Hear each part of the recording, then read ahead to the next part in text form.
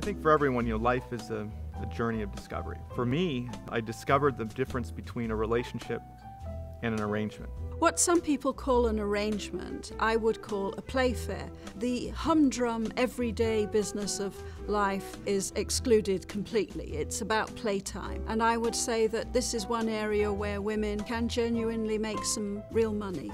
In a world where we are trying to promote gender equality, then no, a man shouldn't pay the way, it should be equal. But that isn't actually how the world works. My mom really felt that the act of giving a gift was her language of love.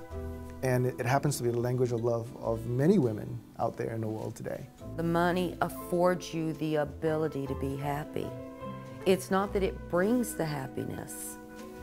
It just eliminates all the negative factors so that you can actually be happy. I've paid a few mortgages along the way. I've paid many car notes. I've bought a couple cars, a lot of trips. Why do we associate utopia with meeting a soulmate and settling down and living happily ever after? Did we read too many fairy tales when we were younger? I've been conditioned for years or for my whole life to believe one thing, but in fact, I actually want another. Why do I feel bad for wanting an arrangement, not a relationship? You do understand that you're having dinner with a sex worker. So then the question becomes, do you want to have a relationship with a prostitute? Casual sex is not casual. Something happens in the brain. Somehow I came to this belief that the only way I could get affection was to buy affection. How the hell did I get to that belief?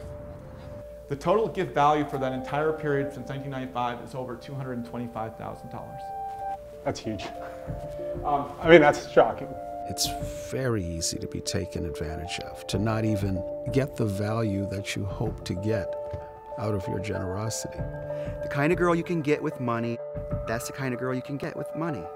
I would like to believe that a woman would go out with me and would want to spend time with me, not just for what I can give them. The people we lie to the most are ourselves. And the thing we lie to ourselves the most about is love.